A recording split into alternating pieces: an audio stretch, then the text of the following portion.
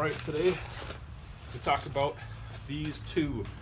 I have a Magpul bipod here, the new one that just came out, 2018, and got it on a bolt gun. This is the Savage. If you haven't watched the review for this yet, this is the Savage 12FE. Go check that out. This is a $219 Miracle rifle. Extremely impressive. And watch that review if you want to hear more about it. But I'm running that bipod on here. It's not exactly set up for it in the way that I have a bipod adapter on the swivel stud here, and so I had to put an adapter onto, or kind of a quick release adapter onto the Magpul bipod because it has flat head only portions, two of them, not a quick detach like your Atlas and some of those other things. Right off the bat, I'm going to say that's a huge fail. I don't know what in the world Magpul was thinking in releasing something like this that is proprietary, that you can't have a quick detach on it. Furthermore, it barely snugs up onto the lug that's available here. Thankfully, I was able to make that work, but otherwise I would have been dremeling a little bit of steel away to make that work. So really frustrating that the initial piece couldn't just attach on there. I had to use an adapter, but I do like to take it off sometimes and put on another rifle. So that's cool. Just a black model there. And Coyote Tan version with the AR. I've been shooting just a little bit so far. I've only got 10 rounds down the pipe today through this rifle, actually, just to confirm it's zero. Interestingly enough, I'll tell you, I should review this rifle. This is a Palmetto 20-inch upper, kind of the standard, maybe government profile or whatever. And between ammos, there's so many good quality ammos out there that other ARs have liked. And I'll just say, for what it's worth, this rifle consistently shoots the 855, the penetrator, green tips, you know. It shoots that the best, and it just amazes me because it's not like a real high quality round, but it shoots relatively tight. So what I'm going to do is, somebody left up some targets downrange, which I love because I didn't even have to use my targets or my staples. So there's two targets I can shoot on. This is about a 3/4 or a little under rifle with that 855. Sometimes it's under. It's hard for me to tell, so I just say 3/4 or under. It's somewhere in there. And that's with the UTG bipod. That's typically what I had run in the past. Check out my reviews on that UTG 360 bipod. And we're just going to see if this keeps up with it or does better. I'll be honest about my shot placement and if I think I pulled them or anything like that. But we'll just run through. I don't have a huge amount of ammo with me today. Just give you a little look at what this bipod is like when it's functioning. So I'll go 5-round group at 100 yards. We'll see what that looks like on this guy. And then I know my Savage is a 3/8 group shooting rifle for sure with the right ammo.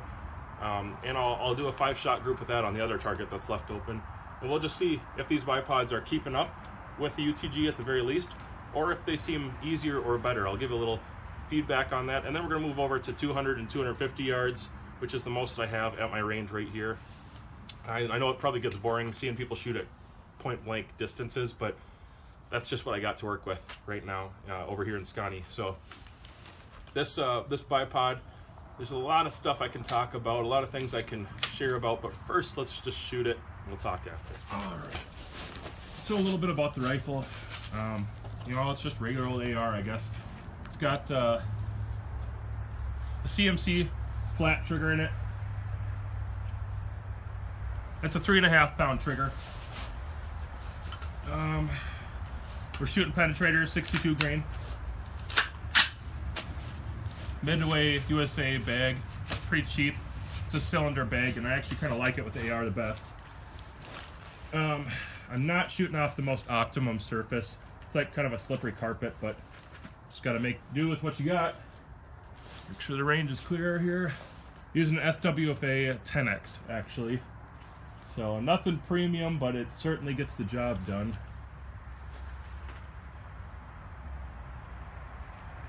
All right, find my target here.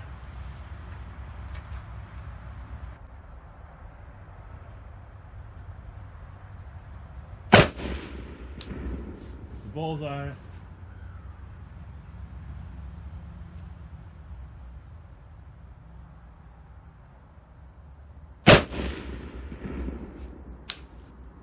Maybe kind of a poor recoil, actually.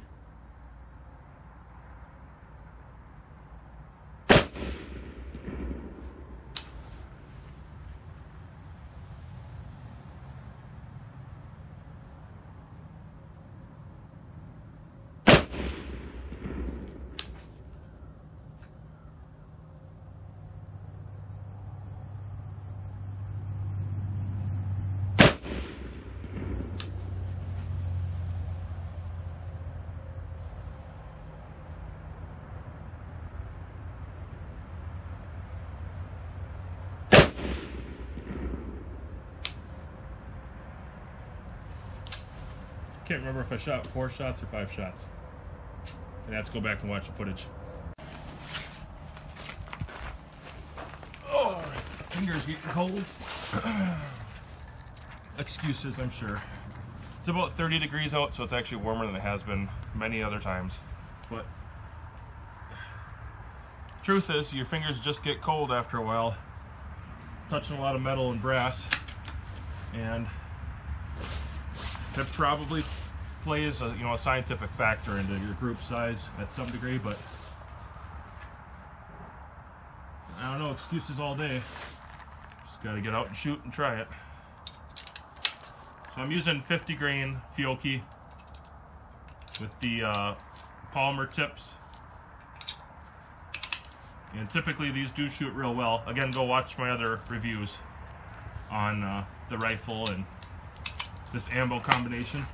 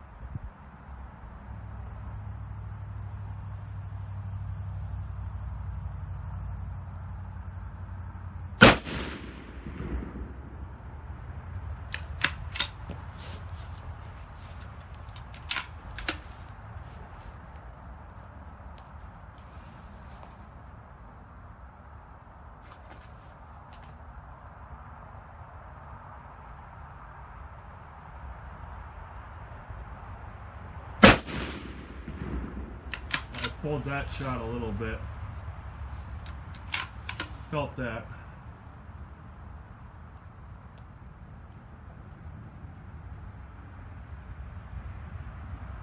A little jerky on the trigger on that one. Again, there's no warm up here.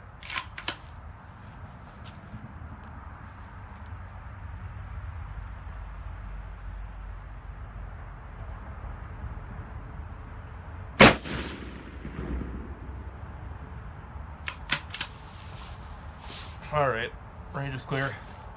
I'm not real happy with the group I just shot, but let's go take a look at it. We'll talk about it. There's really just not room for excuses in this. That was my warm-up, It is what it is. Shooting the right ammo, it should have been a 3/8 group. I have a feeling it's a little bigger than 3/8, but it is what it is, Suck it up, I guess, is what I'll have to do. Let's go take a look at it, and we'll just talk about it a little bit. Then we'll move over to at least 200, 250. All right, so I'll try to be brief, but it turns out that I shot 6 shots with the AR, so I'm an idiot. I was just so focused on that reticle, I wasn't even paying attention to some other things, which actually caused me a little bit of problems. But here's what I got. It's a 3/4 inch group with the 6 shots. So yeah, I don't exactly know which ones got extras here, but I definitely shot 6 shots and there was no hits around the target. So in here, there are 6 shots. My guess is, by looking at, oh yeah, okay. Looking at the back of the target, I can tell that actually, this surprises me, that a fair amount went through this hole. So we had 4 hits in this little spot right there, which really impresses me, because that's pretty tight. But yeah, there's 1, 2, 3, 4. So 4 impacts up here, and then 2 down here, which is, I would say this is much tighter than I'm usually shooting with that rifle. I do not claim that it usually shoots that tight. So maybe I should say that that's impressive, because it's, I had shot 10 rounds for the whole day before that, and it was with the AR, just getting warmed up on that trigger. It's a 3.5 pound trigger, single stage, and I'm used to shooting, kind of 2-stage triggers for accuracy anyways. And so this was very good for 6 shots for me, 3/4 inch group. And, I could even almost maybe see this being a flyer, maybe, I don't know. The core of the group is up here. That's really cool. So for the AR with that bipod, I would say I did better than usual. Like I said, it's 3/4 or under with that ammo, 3/4 inch at 100 yards or under. And so, you know, at the very least, it kept up with what I expected. It is a 3/4 inch group, and there just happens to be a nice cluster right in there. Could be a chance, could be that the bipod helped me do better. I noticed with shooting the gas gun, because the recoil is more, obviously, than you're going to get with like a bolt gun in 223, which is, it's laughable recoil, I get it. But there's something there in the gas gun to deal with and compensate for, and it does bounce, you know, it hops around. And I wasn't shooting loaded in grass or rocks or anything like that. I was on this slippery carpet that I had out there. That was probably not a good choice on my part, so my apologies. You know, fingers get cold, there's another excuse, but it is what it is. And I may have rushed it just a little bit overall, but I could feel a good amount of tension when I loaded the bipod. I've seen some critique already of people that they didn't like the way that bipod loaded, but I far prefer the way that bipod loads compared to the other cheaper bipods that are out there, under $100. You know, I really do like that feature pretty well. As far as attachment, again, it's like proprietary. You know, there's the two flatheads on there, so I don't have a quick detach on it, so it's just going to stay on there. I had length in the legs, so I could run a 30 rounder in there, and certainly it can go plenty tall. You could run a 40 rounder mag in there if you wanted to. You'd just be sitting up really awkward. I prefer to run 20 rounders in that thing, but the 30 rounder was just fine, and obviously the group was not unacceptable.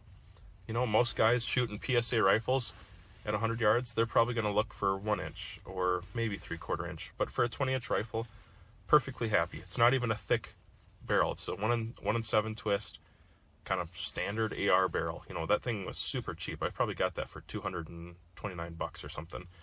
So I'm pretty happy. I'd say that's not bad for a rifle that especially doesn't have a bolt that's timed, you know, perfectly and all that. I don't know. Maybe the stars align, but maybe it's just a decent rifle. I should review that rifle soon. That's what I got. Moving on with the Savage. I'm actually not happy with this. This is a 1/2-inch group. Center to center 1/2-inch group, I should mention. And just not happy with that. There's one shot over here, if you can see that. I would guess, because I've shot this rifle so much, especially the last 6 months, I've shot this rifle a lot, and I can tell that it is 100% zeroed perfectly. And so I'm a little bit high. And this one to the right, I would guess that this was the shot that I said I didn't feel like a great shot. Bad recoil. I think that guy went over here.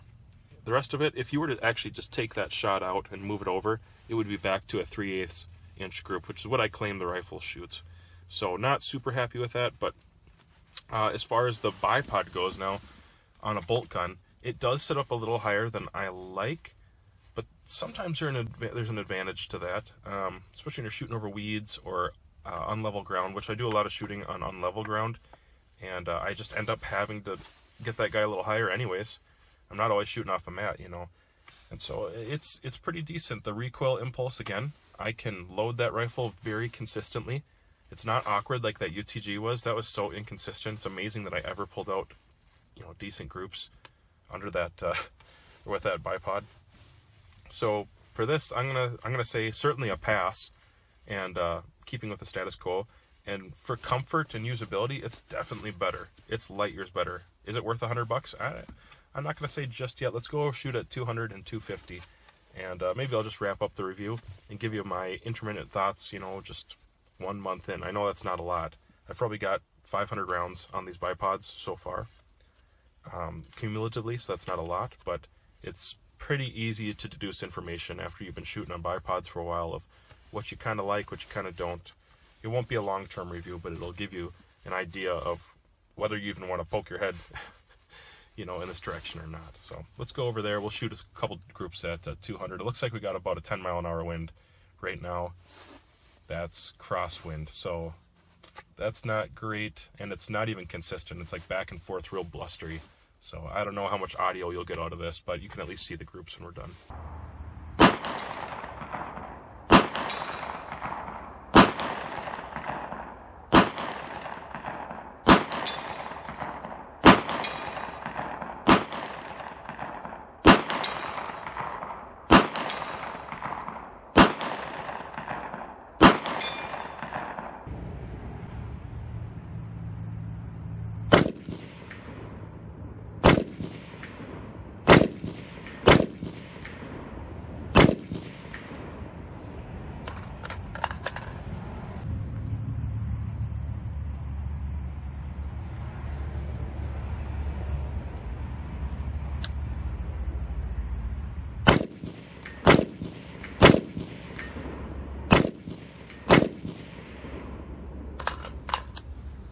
super steady.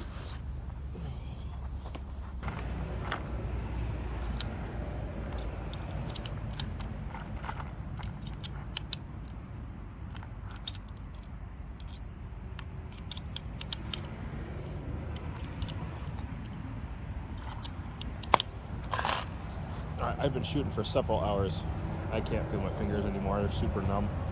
The sun's going down, so I'm gonna shoot a little more, wrap it up, and we'll talk about these bipods. I'll try to throw 5 out at a couple hundred yards here real quick on an 8-incher.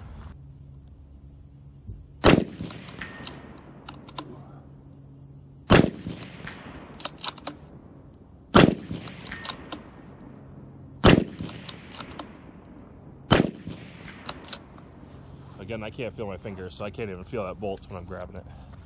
Let's talk about it. All right, so first of all, a while ago I had talked about doing a 10.5-inch review for a Palmetto State Armory pistol, and you'll notice that I have a different upper on here. I had a buddy who also wanted a pistol. I decided I wanted something M-lock. I really like that 8.2 front sight, just the durability of it, but I realized I'm not using it. It's a really tough gas block, but I wasn't using it. I was using, you know, a Vortex 1X. So I ended up selling the Vortex 1X again. That's the second one I've sold, and the upper. And I replaced it with this. And actually, accuracy-wise, so far, precision capability, I would say it's probably a good trade-off for me. This seems to shoot a little tighter, maybe a lot tighter. I'm getting about 3/4-inch groups at 100 yards for 5-shot groups. And so I'm super happy with that. That's just with 62 grain ammo, I believe. Penetrators again. So this is what I'm actually going to review, and you'll notice I have the bipod on there right now and a primary arms 5X. And so this kind of replaced my 16-inch AR that I had sold off a while back. I still got a 20-inch, and this is a pretty good little pistol. Seems to do kind of everything I want it to, and with a 5X. And if you use, what's it called? My ballistic program, Strelic Pro. If you use that, you can definitely adjust the reticle and know where you need to hold. I was shooting it at 200 and 250 yards today, and as long as I can see my target, definitely can hit it. Pretty precise. I really like, whatever the name of that program is, Strelic Pro, Starlight Pro. I think it's Strelic Pro. Having a moment where I can't remember. Great program. Works with the ACSS reticle. It's like 12 bucks if you want to buy the app on your phone. And it gets you some good data as long as you have something to provide. But this pistol, I shot this out at 250 yards, and I was getting about 4-inch groups typically.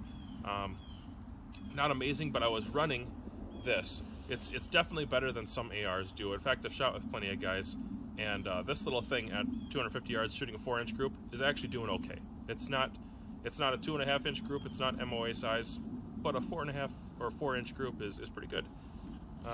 So let me just talk through a couple targets for you. So with a 20-inch AR today, shooting at 250 yards, this is not a, I don't know, it's not too impressive of a target.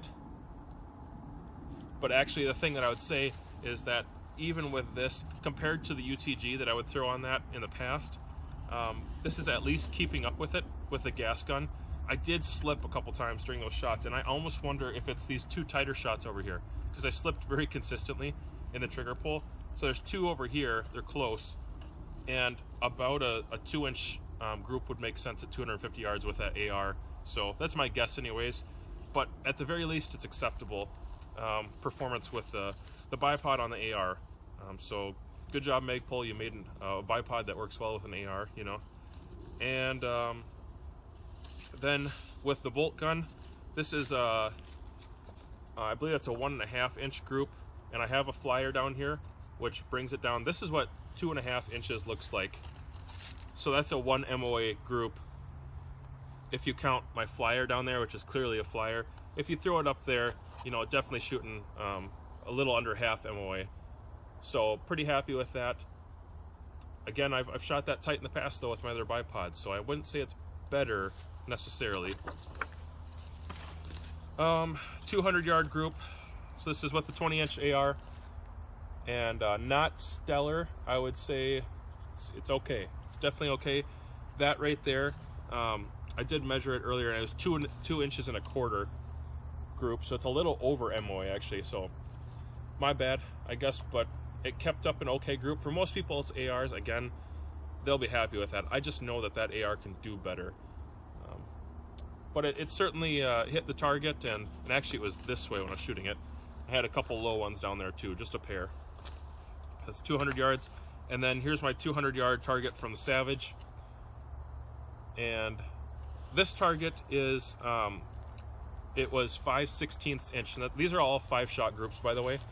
So 5/16 inches at 200 yards, that's 5 shots. You know, that's pretty good. You're shooting right around quarter MOA, because half inch at 200 yards is a quarter inch, or a quarter MOA grouping, if I can talk. So I'm pretty happy with, you know, what I'm seeing there. Like I said, 3/8 is typically what I'm shooting. So this is falling right in line with that. Very happy with the performance there with the bipod. And actually, I would say, overall, with the AR, the thing that I noticed is, so these just kind of flip down, just pressure. You don't have to hit any button or anything. The thing I noticed with the AR is when I extend the legs out a little bit, if I want to run a 30-rounder like that, I can definitely feel more flex in it. And just the recoil of a gas gun gave me a little bit more trouble. So it is what it is. It wasn't quite as easy. And one of the things I didn't love was actually, do this for you so you can see. On the underside here, there's a tensioning piece, which helps with panning, the panning of the bipod, because this can pan and tilt. And so, you know, certainly you could set it up, maybe you can see better like this. It'll tilt, you know, really, really well. It's awesome. I really like the tilt on it, but the panning is just like a little bit loose, and it almost seems like it loosens up a little bit. I shot for a long time today. I shot for 5 hours. So then I end up tightening it just a little bit. Again, not the end of the world, but we're dealing with a bipod that's, you know, above $100 generally. So what do you expect out of it, I guess? I expect it to stay tight. That's what I expect for a $100 plastic and metal bipod, especially coming from Magpul, because Magpul does put out good products. And so with the AR, you know, it's pretty good. It's pretty good. I'm not upset about my purchase at all. I don't want to sell it or get rid of it. It definitely replaces the UTG bipod for me. Certainly is faster. Certainly is, you know, kind of user-friendly. The bipod itself isn't as tough, I don't think, as that UTG. That one was all aluminum, and this one just having a lot of polymer in it. It's real lightweight, but it's not as tough, I don't think. So there's a couple things I noticed with a bolt gun now. What I noticed with the bolt gun is the height is just a little bit tall, but I really, really, really like the way that it feels when I load the bipod. I was pretty efficient today. All my targets today were sub MOA easily, but most of them were like right around between ½ inch and 3/4 inch at 250 yards. I think I showed one earlier, or I maybe have one flyer, sometimes 2 flyers, but I can tell that they're grouping really tight. And I want to say that I'm actually shooting a little better with the Magpul bipod because of consistency. And so that's kind of the big thing with bipods. If it's not consistent, you're going to be bothered with it. It's going to be annoying. The Magpul bipod seems to me to have a lot of capability to be consistent. It's not as snazzy as an Atlas. It doesn't have all the features that some of the more expensive bipods have. And I'm kind of cool with that, because I don't want to pay $300 for a bipod right now. It's just not in the cards for me. So as far as a great middle-of-the-road bipod that doesn't break the bank but gets a lot of things done, this is definitely something that's good to go. We'll see about a long-term review. If anything breaks or falls apart, you know, that can happen with hardware. We'll see about that. But so far, with these 2 bipods, you know, we're looking at about 700 round count now that I've had on the 2 of them. I'm digging it. I'm sold. Magpul, if you're watching this, you need to come up with some sort of quick detach version. It's ridiculous that it doesn't have a quick detach in the first place. That is a fail. Flexibility is good, no worries about that. Rigidity is fine. The feet on wood surfaces and cement surfaces, I tried it on a few different. I tried it on ice, tried it on grass, I tried it on sand, wood, and cement, all today. And I would say it's a little slippery. These pyramids on the bottom, they're okay. But they're just not great, especially on a harder surface. But typically I try not to shoot off those harder surfaces anyways. Most people wouldn't try. It'd just be nice if it did grip a little better. It did slip, it popped out a little bit. You might see that in some of the footage with the gas gun especially. But if I got loaded into the sand or the grass, it did really good. It was awesome. I was very locked in. Anything that's unimpressive in the shooting today is going to have to ride on me, because actually Bipod's pretty awesome. So that's my 2 cents as gun-toting Minnesotan. Hey, go ahead and like, share, subscribe, do all that kind of stuff. And I hope to have a review out pretty soon comparing this versus my buddy's. He's got almost the same thing, just a couple key differences in the engine room. So we'll talk about that. Thanks, guys.